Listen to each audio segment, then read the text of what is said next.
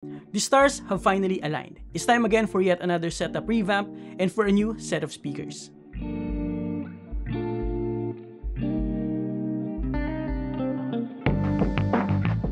I recently went back to a smaller gaming monitor with the U Spectrum, which by the way, you can watch here. And with that, I now have an ample amount of space to correct the placement of my speakers from being mounted to the wall down to my desk in the proper height and angle. And like I alluded to earlier, I will also take this as an opportunity to upgrade my speakers. So in today's video, I'll share with you a dedicated comparison between my old Audioengine HD3 and the speaker that I'm going to replace it with, the Audioengine HD6. And to top it all off, I'm also going to throw in a quick comparison of both of them partnered with the Audioengine S8 Subwoofer. And at the end, I'll provide you with a proper recommendation on which one you should choose. With that said, let's get into it. As always, honest disclaimer, all of the speakers that I will feature here are generously provided by Digital Walker, but they did not give me any monetary compensation. I'm always transparent with you about that.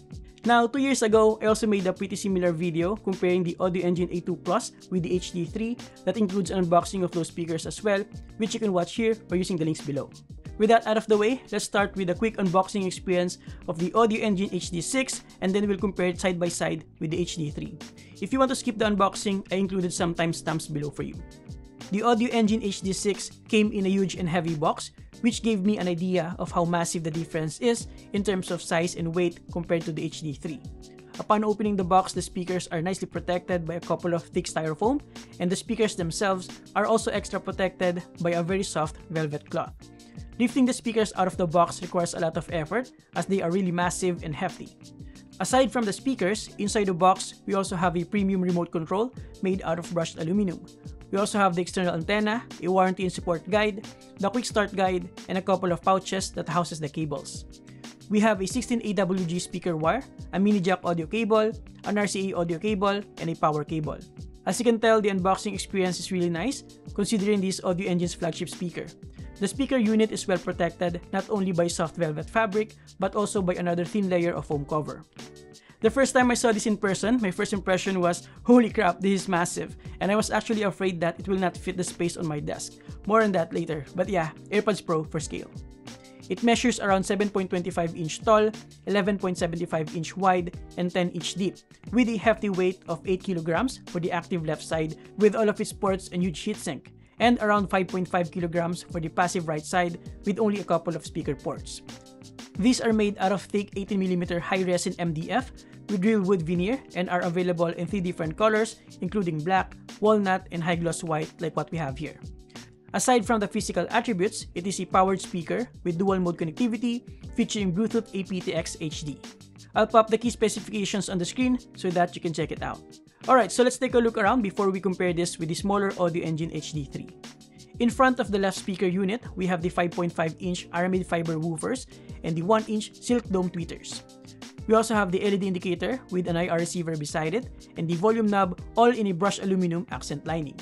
I wish it has a headphone jack though, like the HD3, and has a volume indicator. The volume knob here rotates infinitely, which doesn't make sense functionality-wise. Looking at the back, we have all the main input and output ports.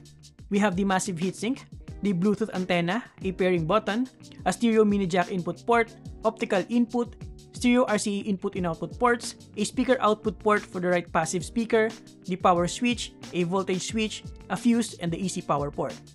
As for the right speaker unit, we essentially have the same design, just without the volume knob and LED indicator in front, and just the speaker ports at the back since this one is passive. We also have an optional cover here with strong magnets to keep them in place. Overall, the design and construction of the Audioengine HD6 speak volumes when it comes to top-of-the-line quality. This is easily the most premium speaker I've ever had, which it should because this mammoth right here is not cheap for around 35,000 Philippine pesos. With that said, I can probably say the same about the quality of its smaller and more affordable brother, the Audioengine HD3, which I've been using for a couple of years now. Looking at them side by side, as you can tell, the difference in terms of size is absolutely massive. But you'll be surprised later how the Audioengine HD3 is able to stand against the HD6 in terms of sound quality. We'll get to that later, but first, let's take a look around. In front, the clear winner here is the Audioengine HD3 with a conveniently placed pairing button, a headphone jack, and a volume knob that also doubles as a power button. This makes the Audioengine HD3 desktop friendly compared to the Audioengine HD6, which is more targeted towards a home theater or a living room setup. Essentially, it is a setup and forget type of speaker, especially with the remote. The Audioengine HD3 features a smaller 2.75-inch aramid fiber woofers and 0.75-inch silk dome tweeters. At the back, both feature an external Bluetooth antenna, RCA input and output ports, a stereo mini jack input port, and output ports to the right passive speaker. The Audioengine HD3 has a micro USB input port but doesn't have an optical input port. It also has a dedicated bass switch, which the Audioengine HD6 doesn't have. So yeah, overall, input and output ports wise, they share almost all the essential ones, with the Audioengine HD6 having an optical input port for home theater and living room type of setup, and the Audioengine HD3 having a micro USB input for connecting to a PC. By the way, while we're at it, here's a quick view of the Audioengine HD6 besides the Audioengine S8 Subwoofer, also in high gloss white finish. I'm also planning on releasing a dedicated unboxing and sound test for the S8, so make sure to subscribe so you won't miss out. Alright, so with the side-by-side comparison out of the way, let's finally do a proper sound comparison between the Audioengine HD3 and the Audioengine HD6. Like I said earlier, I've already done this before with the Audioengine A2 Plus and the Audioengine HD3, and while I'm extremely grateful that a lot of you appreciated that comparison video, I also admit that my methodology back then wasn't really ideal, and I give you my sincere gratitude for sharing your constructive criticisms. So instead of just volume matching both speakers, which is what I did in the past, I now use a decibel meter to match the sound level of both speakers to around 74 decibels, which if I'm not mistaken, is around the safe level for music listening. I also properly set the gain on my microphone, which is the Zoom H1N, so that I won't have to touch the audio later in post-processing. I also placed the microphone just around the area where I'm usually sitting. Last but not the least, instead of playing any music, I picked the top 5 most popular genre of pop, hip-hop, EDM, rock, and R&B, and luckily one of my favorite no-copyright artists, Nafex, has them all. Alright, enough yapping about my methodology that still might not be perfect, but yeah, let's listen to side-by-side comparison between the Audioengine HD3 and the Audioengine HD6.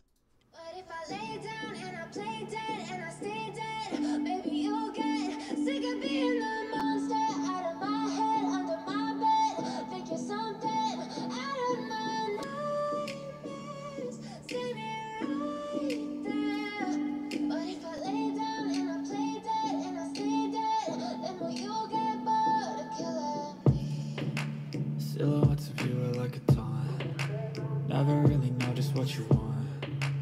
With you I don't ever feel calm. I can feel the sweat inside my palms. Play with me like cats and a string. You don't understand the pain it brings. You don't ever wanna give me wings. You don't ever wanna set me free. You know I'm addicted to you, and it's twisted. You've been gifted with the evil voodoo. Got me coming back for more, even when I've been screwed. Dolls full of pins, pierce my heart straight through. I got issues in my head. I like you in my bed, but you keep me on red. Oh, everything is like a test. I better not text or I'll come off desperate. But if I lay down and I play dead and I stay dead, baby you'll get. I feel like I'm losing my mind. Is everybody in the world blind? Please, Lord, give me a sign, a sign. I feel like I'm losing my mind. Is everybody in the world blind? Please, Lord, give me a sign, a sign.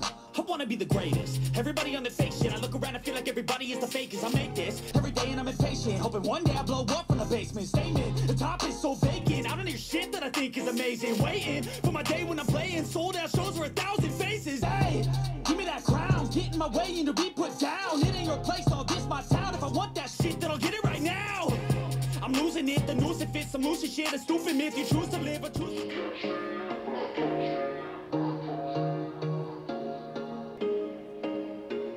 There was once a day that I would pray for you. I'd go and misbehave just so you'd notice too. Sneaking looks up and down from across the room. Damn, what a hell of a view. I feel good, you look great. I like you, I can't wait. A first time, a first date. You're so fine, I'm so late. You sip wine, I drink straight. Don't waste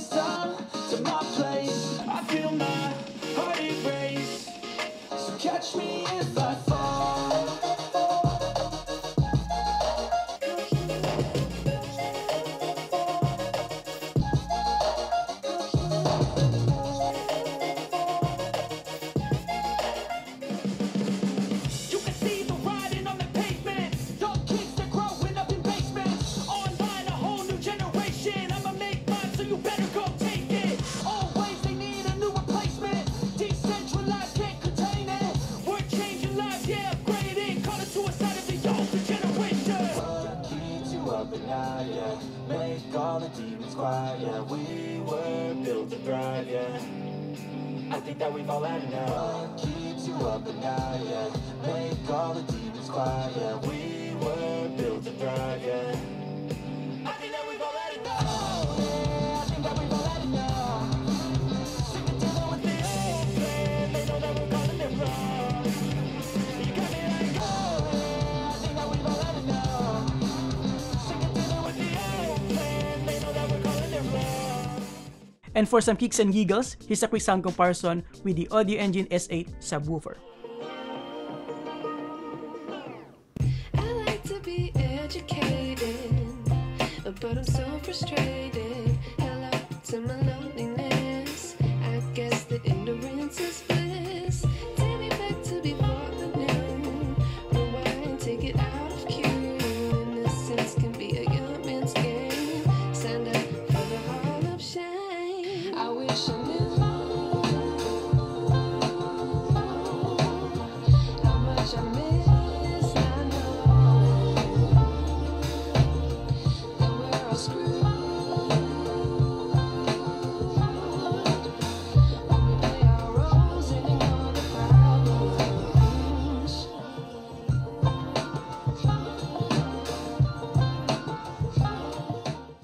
Again, if you're interested in a longer sound test for the Audioengine S8 Subwoofer, make sure to subscribe. Now, before we move on, I just want to share with you that I partnered with Quench Philippines, which is a local brand here in the Philippines, to promote their new tumblers. I've been using this for the past few weeks now, and the quality of the materials used is very good, and it can hold up the temperature really well. This is also very affordable and comes in different colors and sizes, and I'll put some links below if you're interested. So if you want to support me, support the channel, and get a pretty good tumbler, check the links below. Thank you guys. Alright, let me know all your thoughts in the comment section. Even though this is not a perfect avenue for this kind of sound test comparison with YouTube compression and your own listening device as a potential limitation, I hope that I was still able to provide you with enough detail to make a proper informed decision should you choose to consider any of these speakers. Now, to be honest, I'm not an audiophile, so I won't pretend I know a lot of things when it comes to small intricate details. But as a regular consumer, I feel like the Audioengine HD3 is a more forward-sounding speaker with a sound signature that leans more towards the brighter side with enough kick on the low end even without a subwoofer. And it's just a fun and engaging speaker to listen with. The Audioengine HD6 on the other hand provides a laid-back, warmer sound signature with a deeper low end and an overall wider soundstage. Honestly, even if I keep my Audioengine HD3, I will still be more than happy about its sound quality, especially considering the price difference. But having the Audioengine HD6 just really provides that top-of-the-line experience, especially when partnered with the Audioengine S8 Subwoofer. And as you can tell, it perfectly matches my new desk setup. Ultimately, these premium speakers are not for everyone. I'm just sharing with you my own experience of being able to try both of them side by side. Audioengine speakers have their own target market space, and there are a lot more affordable alternatives out in the market. At the end of the day, all I can say is that if you have the budget, you can never go wrong with these Audioengine speakers. Yes, they are a bit pricey than most of us can afford, but what you're getting here is an absolute premium quality speaker in terms of design, construction, features, and most importantly, sound quality. As for my recommendation, for desktop use, I can still recommend the Audioengine HD3 unless you really like the bigger design and form factor of the Audioengine HD6. Honestly, I think the Audioengine HD6 is more suitable for a living room or a larger room setup to get the most out of it. In a bigger room with you farther away from it, you can push the volume louder for a fuller sound without being uncomfortable. I will still keep my Audioengine HD6 though as my desktop speaker because I really like how it looks and how it sounds, and I can also use it to blast music to the entire studio whenever I'm shooting B-rolls and stuff. And again, like I said earlier, it looks absolutely perfect on my new desk setup. I will now move my Audioengine HD3 to our bedroom to partner with my LG C2 OLED TV. And if I can only choose one here to recommend, I'll choose the Audioengine HD3 because of the amount of value you're getting for its price. Speaking of my new desk setup, I know some of you are going to ask about it. The custom speaker stand that I have here is from Iron Meets Wood and is made out of solid mahogany and birch wood, with the birch wood painted with black for a nicely appreciated contrast. You can have yours tailor-made to your speaker size, and you can also choose from a variety of wood combinations. By the way, for my budget-minded viewers, watch out for my review of the Creative Pebble V3 desktop speakers. And there you have it, guys. Thank you for watching. Again, this video is not paid, but Digital Walker and Iron Meets Wood did provide the speakers and speaker stand for me to use on my setup revamp project. I'll put some links below, including some promo codes if there are any, so that you can check them out. Again, if you want to watch my comparison video between the Audioengine A2 Plus and the Audioengine HD3, click this. Thank you for watching, subscribe if you appreciate this video, and see you next time. Have a great day, guys. You're awesome.